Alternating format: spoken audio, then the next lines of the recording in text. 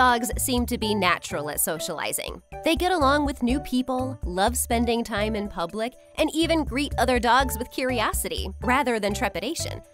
However, this sort of friendly attitude doesn't come easy for all dogs.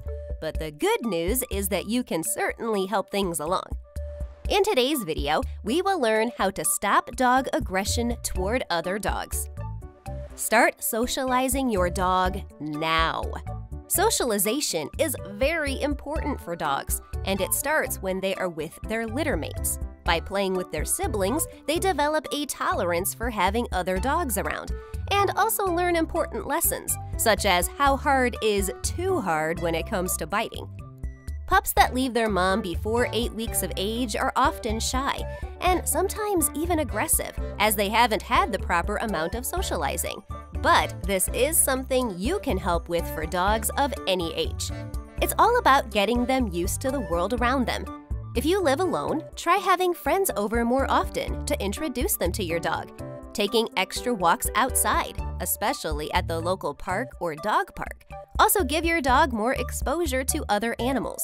Once the initial fear of this exposure wears off, your dog will be a little more relaxed around other animals. But you'll need to be patient. These things do take time. You can also help things along by working together with a neighbor or friend who has their own dog, so that your dog can make a new friend.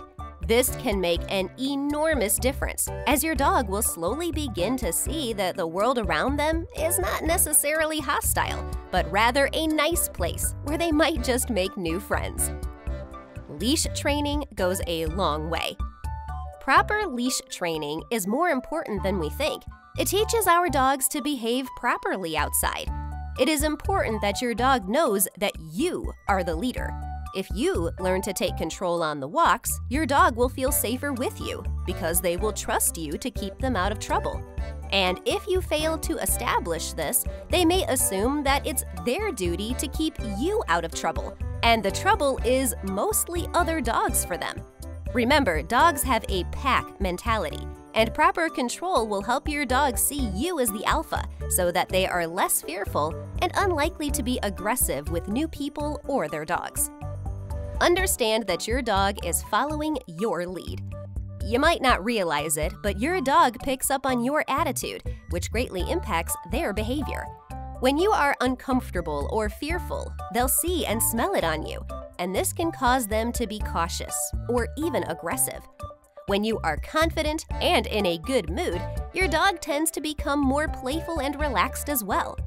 Now that you know this, try using it proactively by projecting as much of a happy attitude as you can, but with commands. Be sure to use a firm, friendly voice. If your dog seems upset, tell them to sit and tell them it is okay in a soothing voice. With frequent practice, your dog will notice your confident, no-nonsense attitude, and they'll be much more relaxed around other people or animals. Some final words on teaching your dog to keep their cool. While you might think that your dog is a hopeless cause when it comes to getting along with other animals, this is simply not the case. By socializing your dog as often as your schedule allows, you can help them get used to other people and animals, and it will make a difference. Leash control also needs to be something that you'll need to work on. This ensures that your dog is confident when you lead them, and when your furry friend starts feeling like you're in charge, they will feel safer and more relaxed. Finally, remember that dogs pick up on your attitude. You need to take control by projecting command and confidence every time, so your dog will feel like they are traveling with the alpha of their pack. Hang on to these 3 tips and use them all together. It will take time, but if you stick with it, you will definitely see the results. Later!